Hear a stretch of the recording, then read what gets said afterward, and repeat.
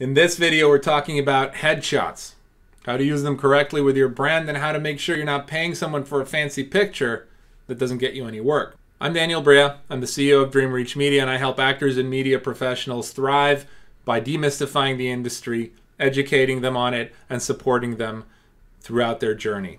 So let's get right into it. Headshots are often the first visual exposure you have to a hiring party, a producer, director, or casting director. First impressions are everything. Remember that. Too many actors make critical mistakes by taking things like glamour shots and editorial looking shots that look pristine, are beautiful pictures, but are not accurate. They're not an accurate representation of what they actually look like. They're like looking off and have all these, beautiful backgrounds and stuff with the ocean and trees, or they're just a cell phone picture of themselves like looking cool, but that's not the point of a headshot.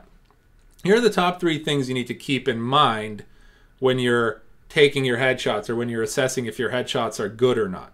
Number 1, are you sure of your brand? Like, do you know your brand? Do you know the characters that you can put out there and want to be putting out there for the kind of work that you want to be getting?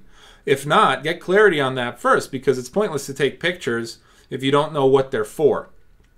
And yes, a general headshot's, and you can do sort of a, have one of those. But you also want to put yourself in the right direction. So if you do know about your brand and you've done all the work on figuring out where you best fit and what you can bring to the table, then you need to ask yourselves, are the images accurate representations of those characters that you want to bring or can bring?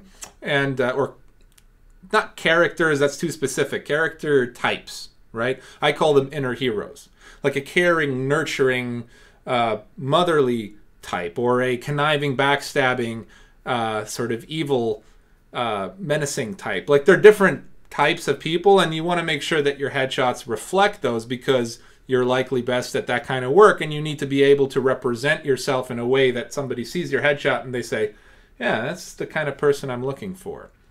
2, are your headshots accurate representations of what you look like right now? If not, like, did you gain weight? Did you lose weight? Did you cut your hair? Did you color your hair? Did you have an eye taken out because you wanted to look like a pirate? If they're not accurate, go out and retake your headshots. Bummer, yes, you have to take headshots semi-frequently. People want to give you a number, 6 months, 12 months, whatever. When there's a change, take new headshots, right? When the old ones are becoming less relevant, go get new ones, but go get new ones. Number 3, headshots don't have to be expensive, okay? They just have to be, so you don't need to get the best headshot photographer in the world because they photographed, Marlon Brando and they're still working, and no, nobody cares.